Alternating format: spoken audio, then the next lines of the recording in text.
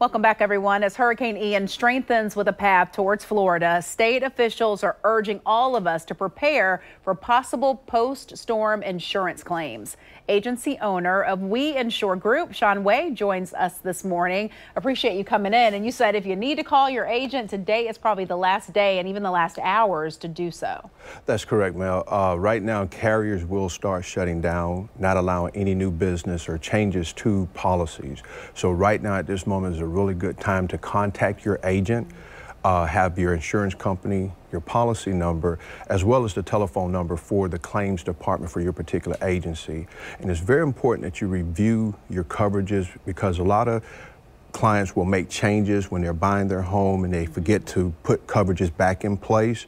So it's important that you go over that with your agent right now to make sure you have the right coverage in place. Anything in particular that you really should be looking for to make sure you have, the maximum coverage, or maybe scale back a little bit in some areas? At this point, no. The main thing, replacement costs on your personal property is one of the things you want to look at. Another thing that I highly recommend to all of my clients is that if flood insurance is available, add that to your policy. And I like to use the 50-mile rule. Okay. In 2017, Hurricane Harvey devastated Houston. Well, Houston is about 50 miles from the coast of Galveston.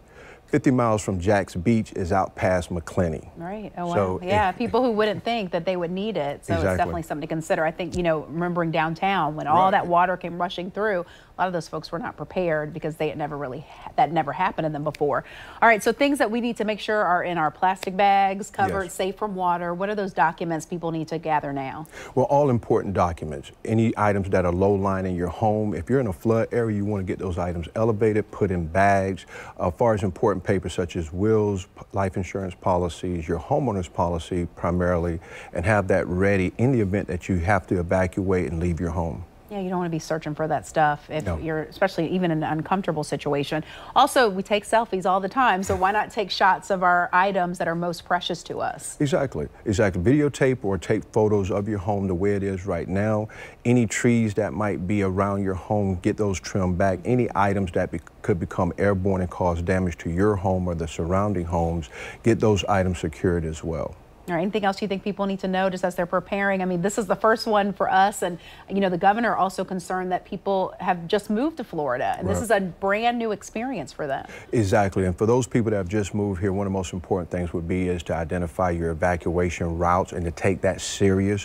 When our emergency preparedness team starts to let us know it's time to evacuate, don't wait to stick around, because you tax the resources that are going to be here to help clean up. Now they have to come in and try to help you. So if they say it's time to go ahead and get out. And any concerns about carriers leaving? I know that's always an issue here in Florida. Make sure you actually do have insurance, that you think you do. And then after the storm, it's kind of that up in the air thing for this season. And again, right now will be a chance for you to check and make sure you do have coverage in place. Contact your agent. Today is probably going to be the last day that you have a chance to do that. But in terms of carriers that are leaving the state, one of the great things about being independent agents here in the state of Florida is we do have options to make sure you are covered.